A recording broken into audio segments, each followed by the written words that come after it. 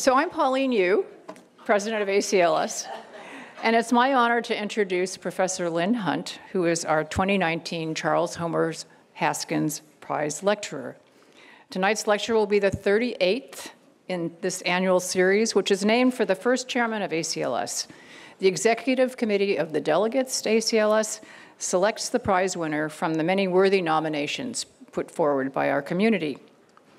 The lecturer's charge, which Professor Hunt has so graciously accepted, is, quote, to reflect on a lifetime of work as a scholar, on the motives, the chance determinations, the satisfactions, and the dissatisfactions of a life of learning, and to explore through one's own life the larger institutional life of scholarship. We do not wish the speaker to present the products of one's own scholarly research, but rather to share with other scholars the personal process of a particular lifetime of learning. Lynn Hunt is the author, co-author, or editor of hundreds of articles and reviews and more than 24 books, which have been the subject of many scholarly forums and have been translated into some 14 languages. Much of her work, from her first book to more recent publications, has focused on the French Revolution, whose societal underpinnings, motivations, and global ramifications she has explored through innovative boundary-crossing approaches. Reading deeply into culture to seek out what prepares the ground for historical change, she has done pioneering work that examines how gender and cultural structures redefine the lives of people who carry on through and after that change.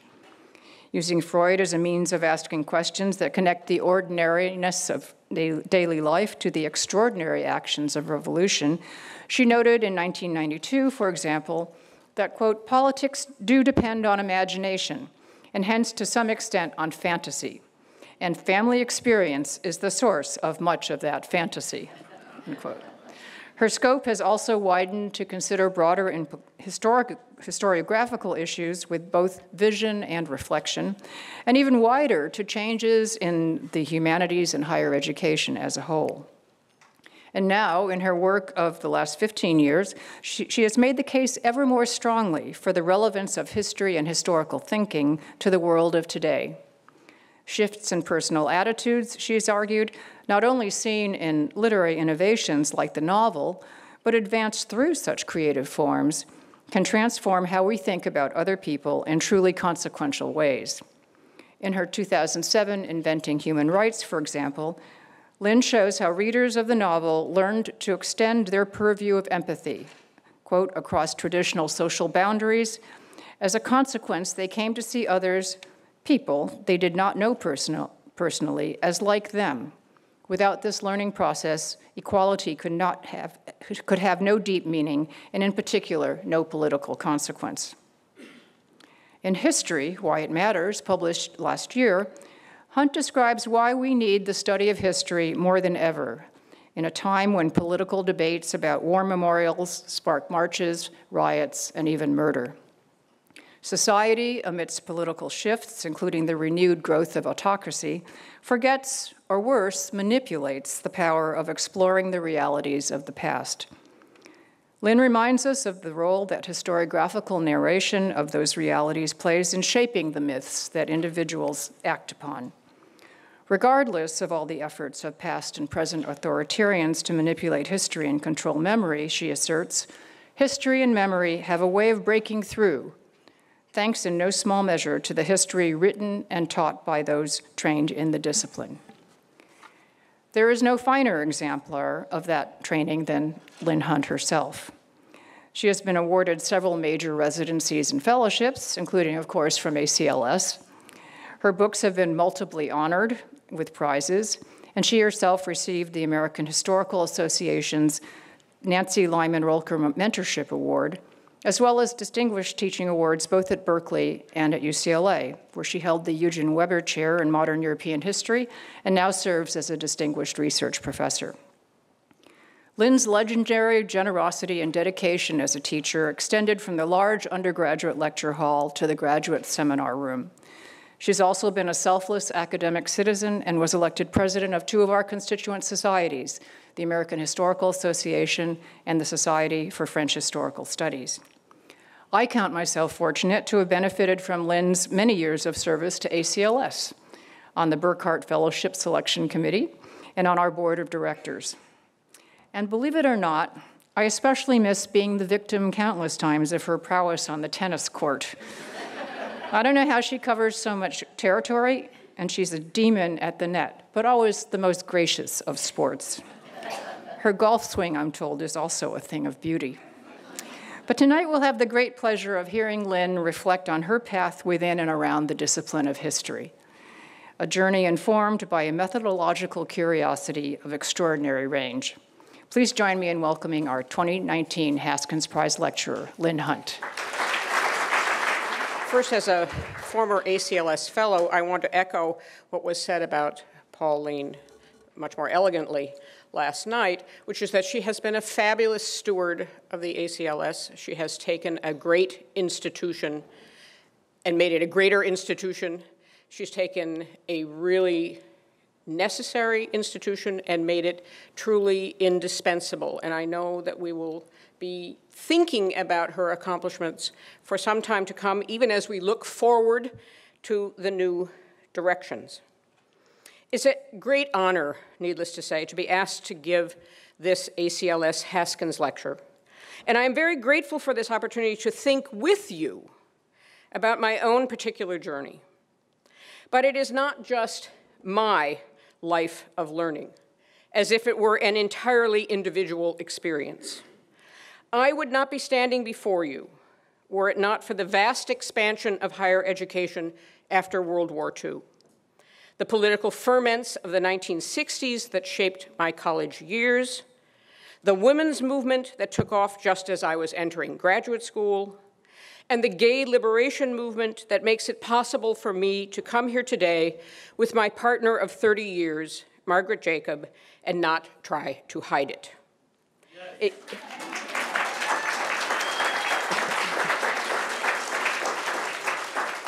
It goes without saying, moreover, that without the support, encouragement, and even the admonitions of my parents, my two sisters here tonight, my spouse, teachers, friends, and colleagues, I would never have had a life of learning, much less the privileged one that has brought me to this moment. Since democratization, political upheaval, and the struggles for rights affected my life in such profound ways, it is perhaps not surprising that these have been the main themes of my scholarship. It is less obvious that a girl raised in St. Paul, Minnesota, with German-speaking maternal grandparents, would end up becoming a fervent Francophile, who finds in the French Revolution of 1789 ample material for discussing most of the main elements of modernity, from democracy and authoritarianism to pornography and women's rights, not to mention the concepts of revolution, social science, and modernity itself. These were not just political and social movements or concepts, however. From the very beginning of my studies, I was gripped by the question of the role of individuals. How do individuals produce social change? And why do individuals change their minds, sometimes in very radical fashion? Wanting to make sense of that nexus of individual and society, I often found myself wandering into other fields, from literature and art history to psychoanalysis and neuroscience. My colleagues in history sometimes found this straying from the discipline confounding, if not infuriating. Needless to say, the first individual I had in mind was myself. As a teenager, I spent an inordinate amount of time reading what scholars called the neo-Freudians, especially Erich Fromm and Karen Horney. I was looking for understanding of my own psychological makeup, yet the best clues were lying in plain sight in our family, which was much like other middle-class families in St. Paul. It did have some significant peculiarities, however. My parents met and married and had me and my sister Lee in Panama. My father ended up working in Panama as an electrical engineer after being kicked out of the Naval Academy in Annapolis for not obeying orders. My mother graduated at the top of her high school class in St. Paul in 1942 and immediately joined the Women's Army Corps and was sent to the Canal Zone. As a consequence of these displacements, both of my parents spoke Spanish. And after we returned to the United States in 1948, they occasionally hosted visitors from Latin and South America. Foreign languages did not seem so foreign at our house. As a family, we followed many of the usual middle-class rituals. We had television from early on because my father loved all electrical and electronic gadgets. And every Sunday, my maternal grandparents came for dinner and the Ed Sullivan Show. Grandma and Grandpa, this is me with them in 1947 and my mother, provided a somewhat mysterious link to the old country. Mysterious because my grandfather spoke English with some difficulty, and my grandmother, though born in sparsely populated western Minnesota, grew up speaking German at home. We loved them, but we did not fully grasp them. We thought my grandfather was Russian, but he was born in the German-speaking part of what is today Western Ukraine. He was a blacksmith for the railroad. My grandmother was one of 14 surviving children, shown here with her siblings and parents, and 2 of her brothers stayed on the family farm near Odessa, Minnesota. Some of my fondest memories from childhood came from the days I spent at that farm when I was 12, helping my grandmother cook for the harvest, pumping water each morning at daybreak, loading wood into the wood-burning stove, lighting the kerosene lamps as there was no running water or electricity, visiting the corncob cellar that was supposed to provide protection from tornadoes, even using what was for us the exotic outhouse. As middle-class children, we were expected to go to college, even though my mother had not, and her parents never made it past the early grades in school. Our ambitions, such as they were, encountered little in the way of obstacles in those prosperous times for white middle-class Americans. My parents lived comfortably, but they were always mindful of every dollar spent. As the eldest of 3 daughters, I eagerly subscribed to the academic and athletic aspirations of my father. In his basement ham radio retreat, he taught us all Morse code, which as a Navy man he considered essential learning. And he readily explained atomic theory and anything else I wanted to know, while at the same time showing me how to throw a softball and a football, and above all, how to play golf, which I played with my parents until I went to college and realized golf was not cool. My dad was a great athlete, and as someone brought up by a demanding grandfather in Newton, Massachusetts after his mother died in an accident, he stood out in Minnesota for his charm, diction, and reserve. We adored him. It was crucial in all kinds of ways that my father was considerably older than my mother, though he didn't look it.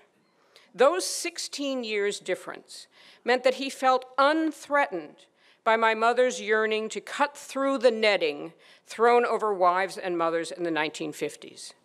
She did all that was expected of her, putting dinner on the table shortly after 5 p.m. every evening, growing a vegetable garden, and sewing our clothes.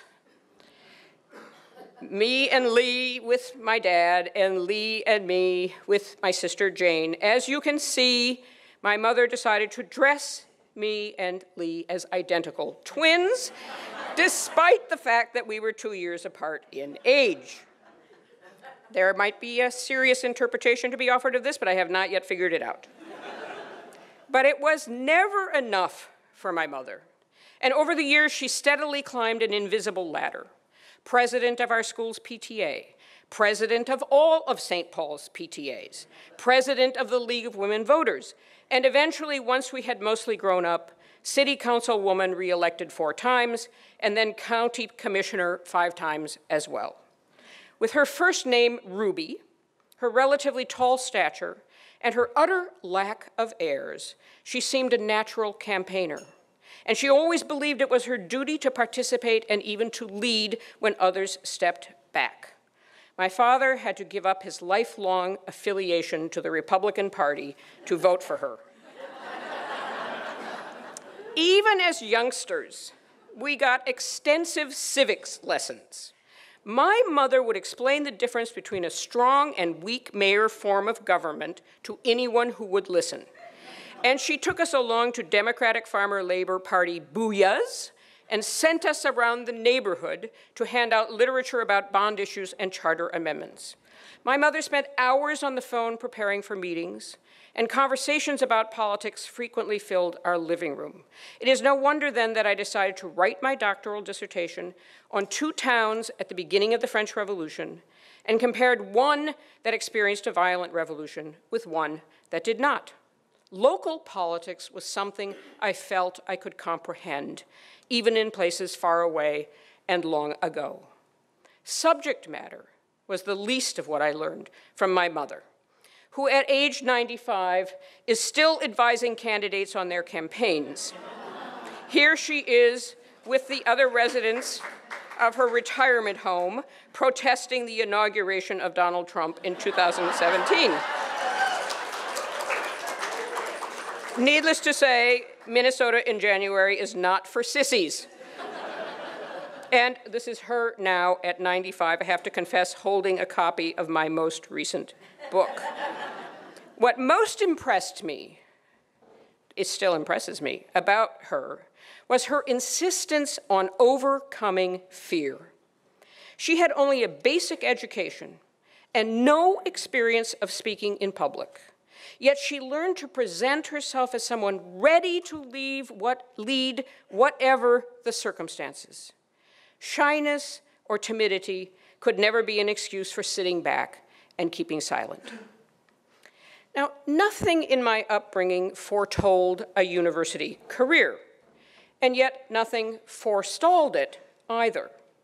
The women and men of my generation went to college as the number of places was beginning to expand, but in days of relative innocence.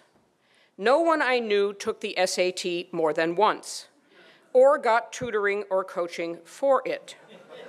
Like most of my friends, I applied to 3 or 4 places, all of them within 40 miles of my home. I went to Carleton College, 40 miles away, because it was a good school and going there would mean not living at home. I had a partial scholarship that included work study several hours a week. So I waited tables in the dining halls and cleaned test tubes in the biology lab, where I was working the day Kennedy was assassinated. No one worried about getting a job in the 1960s. For many of us, the main concern was choosing a path, whether the Peace Corps, law school, or graduate school, that would enable us to contribute to changing the world. For me, that has always meant teaching. In junior high school, I wanted to become a junior high school teacher. By the time I got to college, my sights had shifted upward.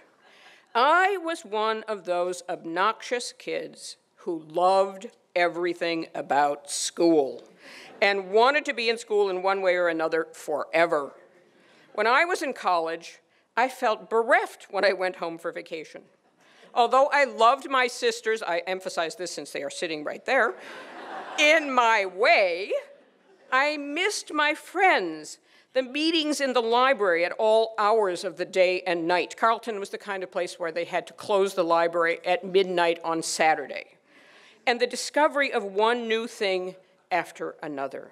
College was all about intensity, intense relationships, intense classes, intense tennis playing, and above all else, the swelling wave of political issues that roiled my college years of 1963 to 1967.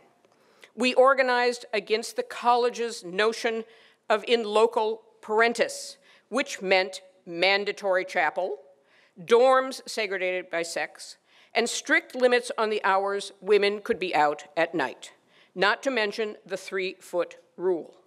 When someone of the opposite sex visited your room during the few hours that was permitted, you were meant to keep 3 feet on the floor.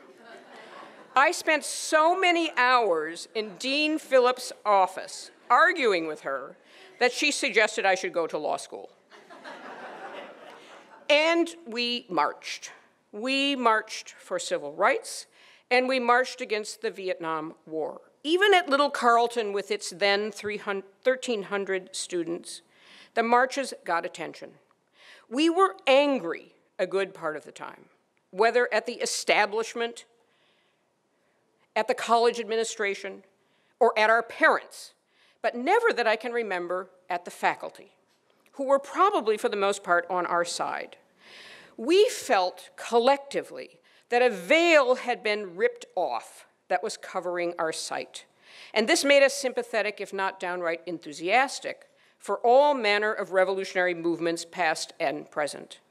I remember with some chagrin now the way I tortured my parents about the virtues of communist China. My mother was a Eugene McCarthy Democrat who supported civil rights for African Americans and opposed the Vietnam War, but that wasn't good enough for me at the time. Yet in my case, graduate school beckoned, even more than SDS. And I went off to Stanford to study German history because one of my young professors at Carleton had recently finished his PhD at Stanford in German history. I had first studied German for obvious family reasons and only learned French as a requirement for a possible German major. Once I arrived at Stanford, however, I discovered that the famous professor of German history had little time for me, whereas the assistant professor of 18th century French history, Phil Dawson, could be found in his office just about any time. Since there were no women on the regular faculty of the history department when I arrived, I knew that moral support was going to be important. So I switched from studying the bad revolution, the Nazi seizure of power, to investigating the good one, the French Revolution of 1789. The way had been prepared by a charismatic teacher of that subject at Carleton, Carl Wiener.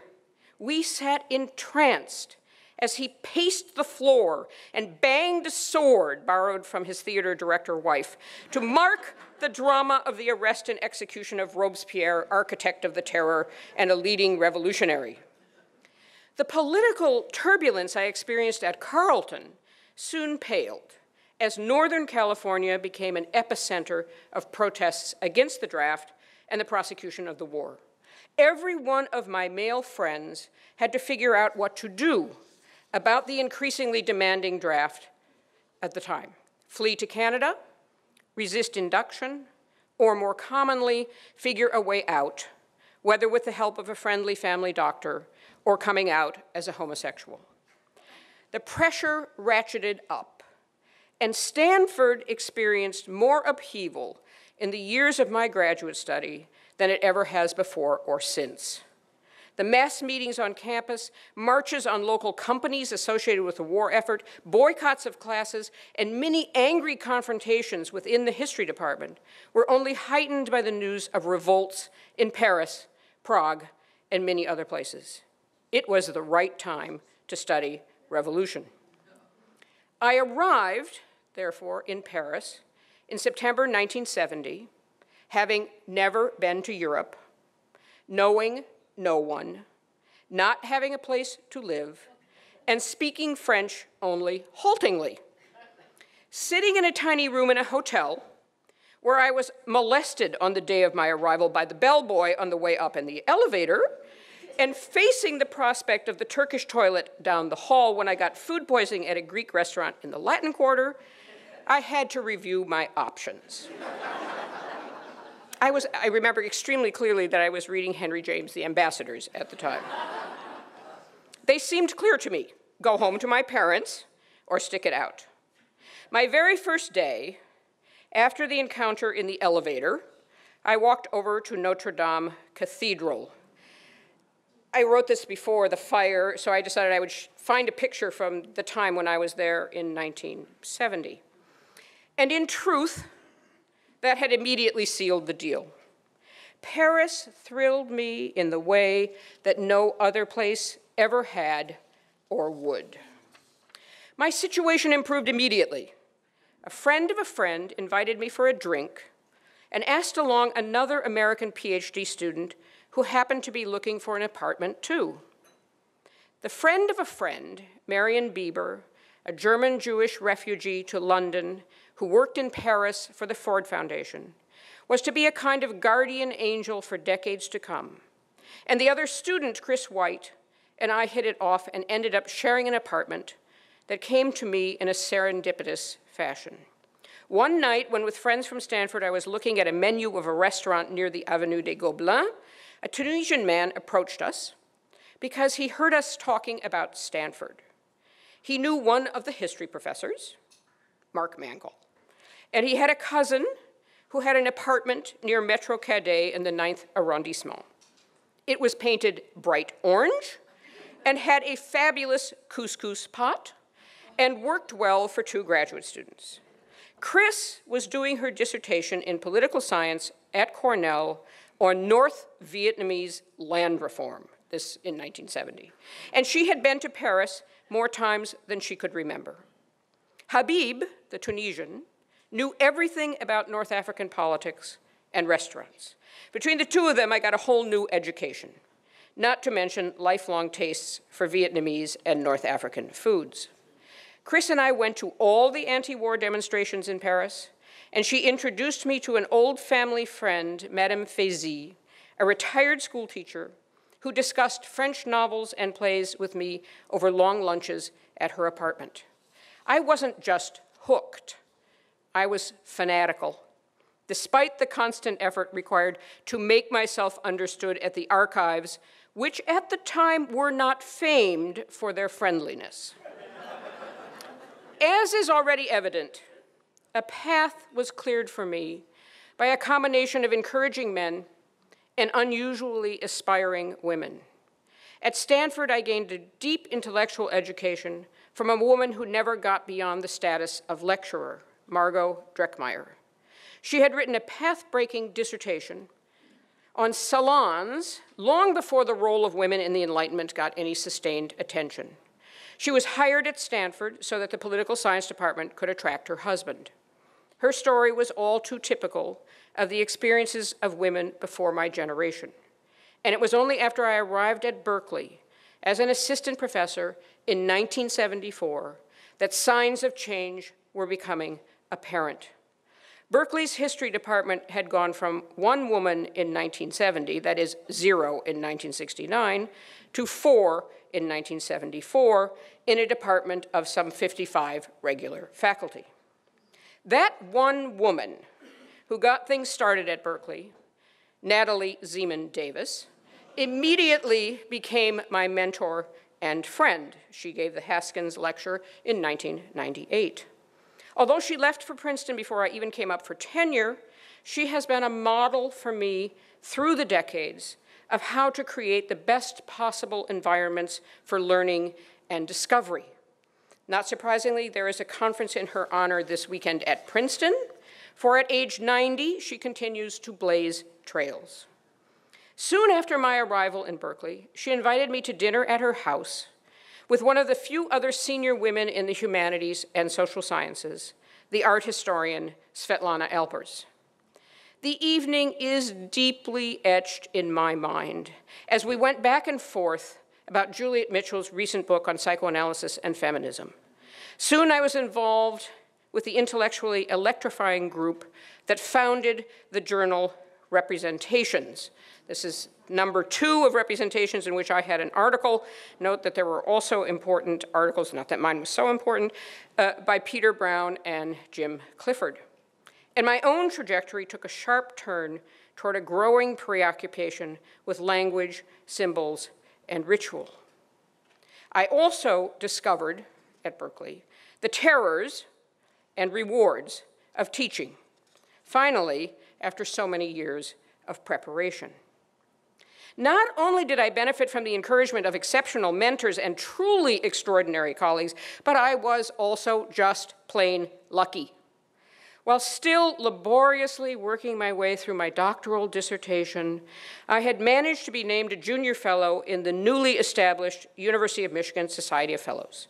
I finished my dissertation while participating in the lively workshop in Ann Arbor run by Charles and Louise Tilley, pioneers of political sociology and social history.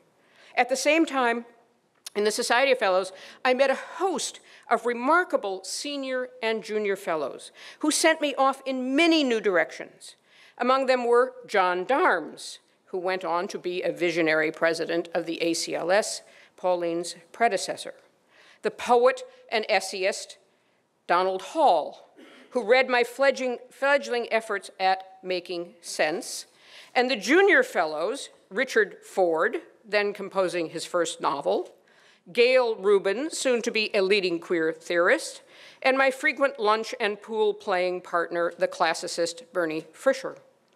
After 2 years in Michigan, Berkeley offered me a position with the promise that after 1 year of teaching, I could go back and finish my 3rd year at Ann Arbor. If that isn't luck, I don't know what is. The freedom I enjoyed to try new paths, not to mention beginning to learn how to write, even while finishing what I needed to finish, had an incalculable impact on my future. I was always ahead of the curve. My luck continued over the years.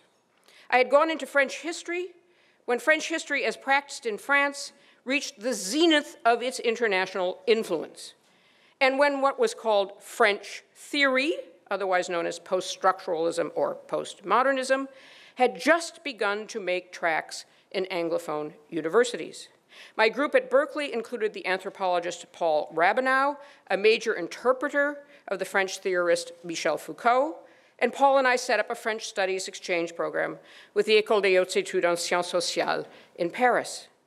When I arrived at the University of Pennsylvania in 1987, seeking new perspectives on an unfamiliar coast, I spent my very first year there attending a seminar organized by Joan Scott at the Institute for Advanced Study in Princeton on the future of feminism. Among its participants, Judith Butler, Donna Haraway, and Joan Scott herself would soon transform the field. At Penn, post-colonial studies, that is, attention to the ways Europeans had colonized not only nations, but even thought itself, was just gaining traction. Finally, when I returned westward to UCLA in 1998, I could not have found a better environment in which to deepen my longstanding interest in visual studies and learn about the burgeoning field of neuroscience. Thanks to Margaret Jacob, I was invited to participate in an unusual seminar of young research psychiatrists who talked about their work, whether with people, frogs, or slugs, and also about more general issues, such as the decline of psychoanalysis and the rise of pharmacological psychiatry and neuroscience. Now, this litany of names and places may have made you think of me as a kind of Zelig character who was carried away by the currents of the latest fashions. But I prefer to think of myself as eager to get a handle on how new approaches might fruitfully reorient historical studies and make them even more salient for students. My focus on the 18th century and the French Revolution never wavered, even when I wrote about more general issues of method and historical truth, nor did my aims. Understanding why people became actively involved, what made people change their views suddenly and radically, or to put it another way, what enabled people to believe that they had rights. My experiences in the university only intensified the urgency of those questions, and at the same time spurred the search for novel solutions. When I was promoted to full professor at Berkeley in the mid-1980s, I was the youngest among 41 full professors, and for a time, the only female. Needless to say, I was also the only lesbian. There were 2 older gay men on the faculty, but they, like many gay faculty, were very secretive about their lives. It followed logically, it seemed to me, that I had to insist that it was unacceptable for the department to be, as it was then, I'm talking about the mid-1980s, not the mid-1960s, entirely white. The department had hired several women after 1970, but no minorities. My senior colleagues agreed, and that too began to change, reflecting broader transformations in US universities and American life. In 1987, 17% of history faculty in the US were women. Only 5% were minorities. By 2007, the proportion of women in history had doubled to 35%. Minorities reached 15%. Those figures tell of outcomes. They cannot convey the day-to-day struggles that took place to make these changes happen, one contested appointment at a time. Since higher education was undergoing a halting but nonetheless profound transformation, as Jews and then women and minorities began to claim positions, first as students and eventually as faculty, it is not surprising that these new faces would prove open to approaches that used criticism of the status quo to advance innovative arguments. The conflicts over civil rights, the women's movement and gay liberation made it clear that identity and attitudes towards difference mattered.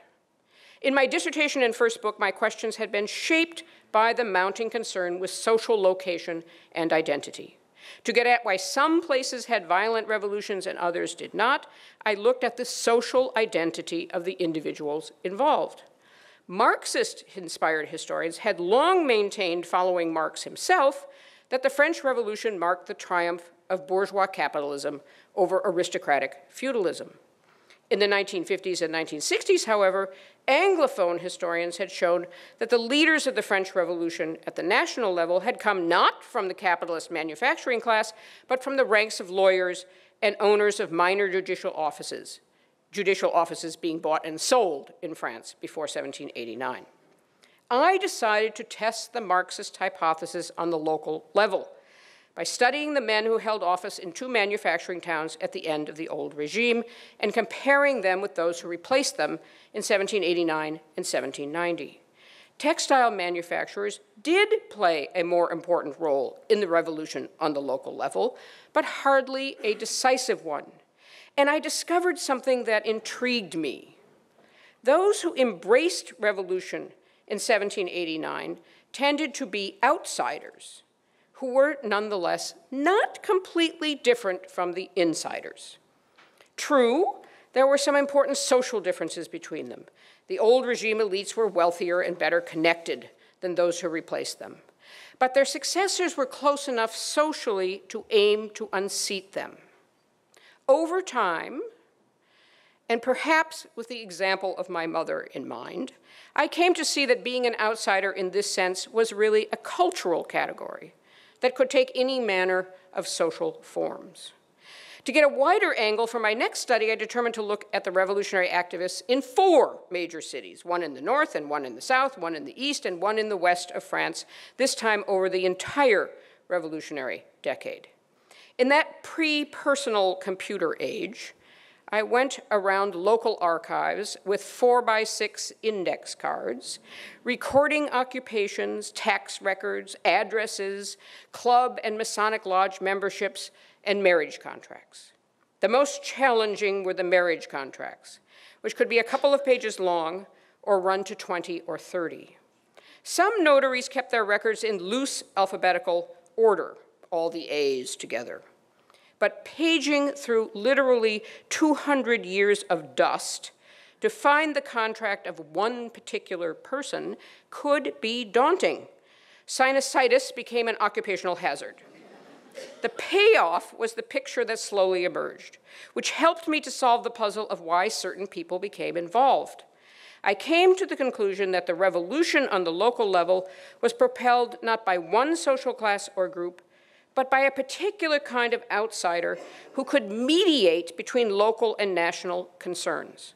They were immigrants across local, not national borders, Protestants, Jews, school teachers, actors, and merchants too. That is, men who had ties to national networks of culture, power, religion, knowledge, or commerce. Working with graduate students at the dawn of social science computing, I was able to test hypotheses about social identity in an even more quantitative way by gathering every possible statistic on the regional level about voting patterns, adherence or resistance to revolutionary measures, demography, and economics. The graduate students were only allowed access to the Berkeley computer, then occupying an entire room, when the scientists had finished with their work.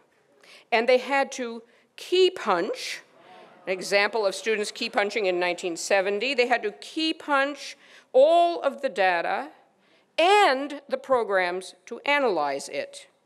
In the paper we did together on this question, we found that the left was strongest in the periphery, where it is still strongest today in France, and the right did well in more urbanized areas. It turned out that cities with large populations of frequently unemployed wage workers and day laborers could become hotbeds of right-wing republicanism, populist royalism, and Bonapartism. In short, the Marxist model of revolutionary workers and anti-aristocratic bourgeois merchants could not explain the complexities of local or national politics. Even as I was gathering more data, I was looking in a different direction, away from social identity and toward political culture. First, that meant understanding the ways in which my relative outsiders could serve as culture and therefore power brokers, and thereby collectively bring about a shift toward wider participation and a sense of belonging to a nation that itself exercised sovereignty. I became increasingly aware that this passage from a hierarchical, aristocratic society governed by a ruler who claimed divine right to one in which the people, in some sense, ruled themselves, required much closer attention. The revolutionaries were trying to transform France almost literally overnight. And to do this, they had to create a new language and culture of politics that relied heavily on visual symbols to engage a population that was only 50% literate.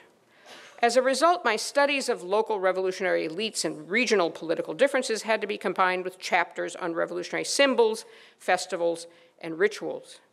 New people did not automatically produce a new political culture. In many ways, it was the emerging political culture that attracted new people. This is not to say that language or culture was the determining force.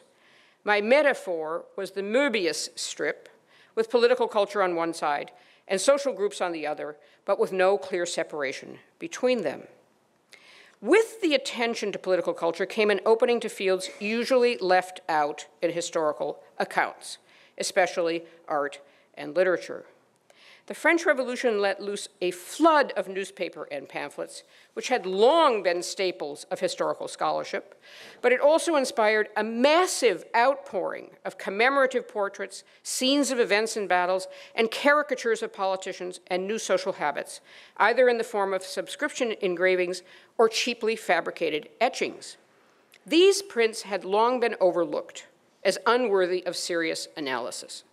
My study of revolutionary symbols had revealed a divergence between the choice of a female or male figure. The symbol chosen for the seal of the Republic was a female allegory of liberty, but as the revolution radicalized, some proposed that it was more appropriate to represent the people by a version of a virile, even popular Hercules, shown here holding the figures of liberty and equality in his hand. I had documented this implicit contest, but not really explored it. In my next study, therefore, I examined what I called the family romance of the French Revolution, the working out of a new model for the body politic. If the nation had been represented by a quasi-divine father figure who had now been executed as a traitor, what would take his place? A band of brothers, as the slogan liberty, equality, fraternity suggested? What then was the role of women? Were they just symbols? To get at the largely unconscious forms of this set of tensions, I found it fruitful to consider the major paintings and prints inspired by those paintings and popular novels of the period, as well as the evidence from prints, such as this slide of women marching to Versailles in October 1789. These showed, taken together, that there was great anxiety about the new roles for men and women. Many of the popular novels featured orphans, as if the French were uncertain about what life was going to be like after the killing of the quasi-divine royal father. Pornography became unavoidable. Queen Marie Antoinette had been the focus of a scurrilous campaign in pamphlets and prints. The one on your left is an example, which helped to bring her to the guillotine, even though as a woman she had no official role in government. Then there was the question of the Marquis de Sade. That's the right-hand side of the slide. How could I not wonder why the ultimate expression of pornography as a Western genre had been articulated in France during the Revolutionary decade? Just when psychoanalysis and, heaven forbid, psychohistory were being categorically dismissed, I was finding Freud, and especially the notion of the unconscious, to be essential. The pornography was not just titillation. It was a kind of bizarre rumination on the meaning of social and especially familial relationships. The transition to a more democratic society was not like sledding downhill. Lurching into the future unleashed a torrent of worries and fears. Some of them were painfully explicit, such as the menace of invasion by counter-revolutionary armies, but others remained unspoken or barely articulated.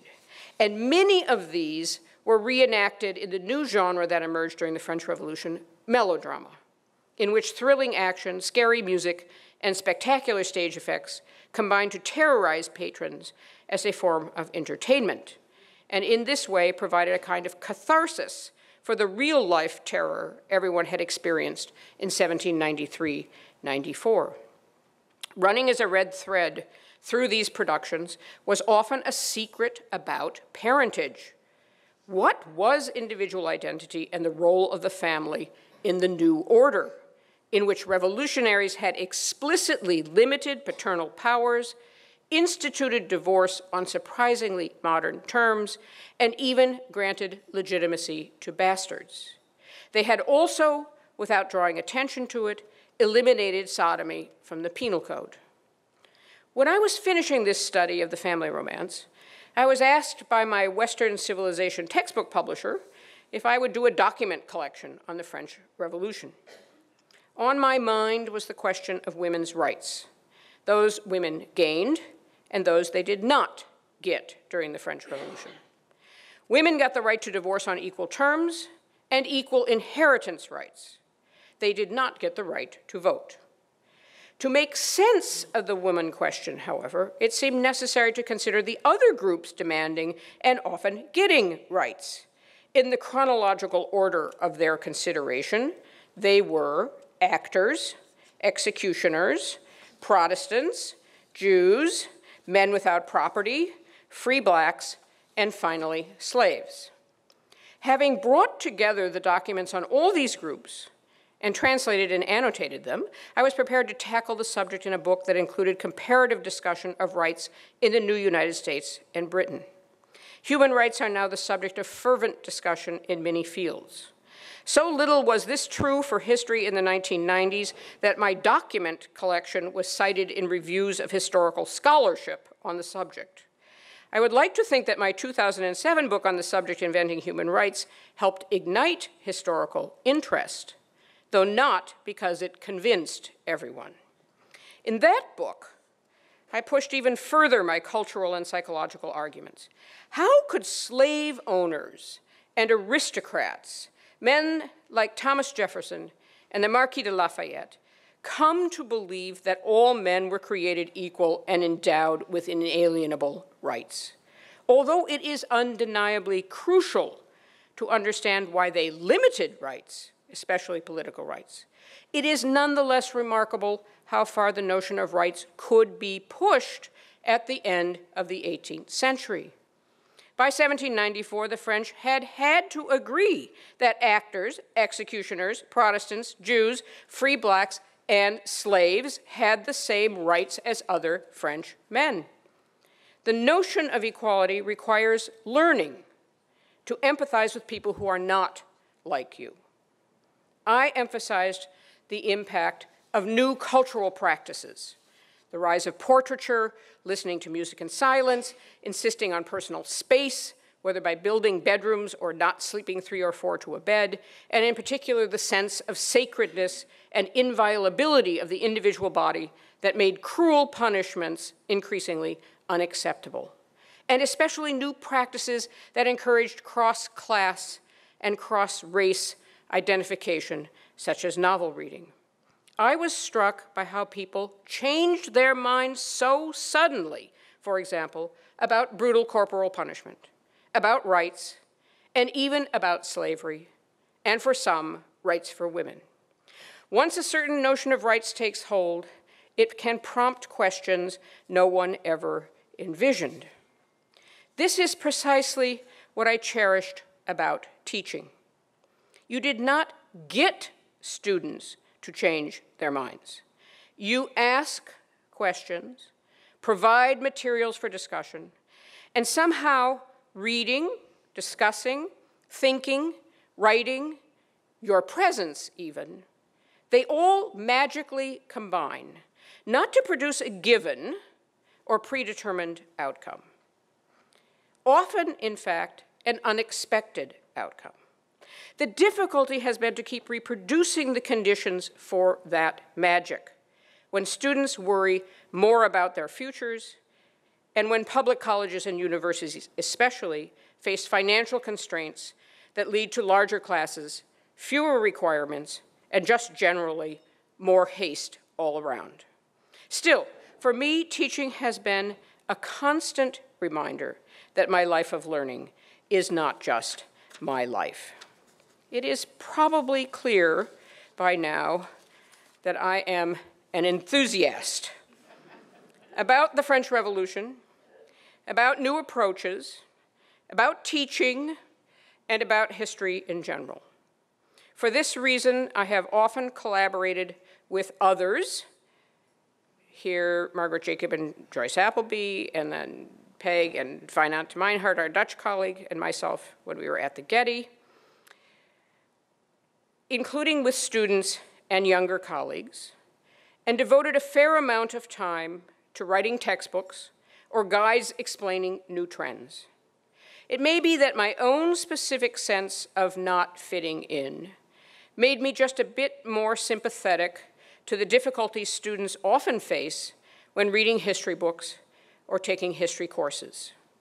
We scholars are experts in our fields, but often less than expert at explaining the meaning of our knowledge or why anyone else should care. My own outsider status resonated, as you can see, with that of my historical subjects. I felt outside, but not so much removed from the inside that I couldn't speak, or in my case, try to mediate between the two sides. In my work, therefore, I tended to push the envelope, but not tear it to bits. With those closest to me, I have not had to worry about being an outsider. And with no one have I collaborated more frequently and more rewardingly than Peg Jacob, an internationally renowned historian of Newtonianism, the Enlightenment, and the Industrial Revolution. Where I was a fanatic about France, she was a fanatic about archives. I have never seen anyone make more out of a trip to a new library or archive. Waiting for the delivery of an item, she would rummage through the card catalogs and call up something that caught her attention, if only for the vagueness of its description. 40 volumes on. Path-breaking articles and even new doctoral dissertations were often the result. For 30 years now, she has been my constant companion in work and life, and the biggest reason why my life of learning is not one single life, but is definitely a life worth living. Thank you.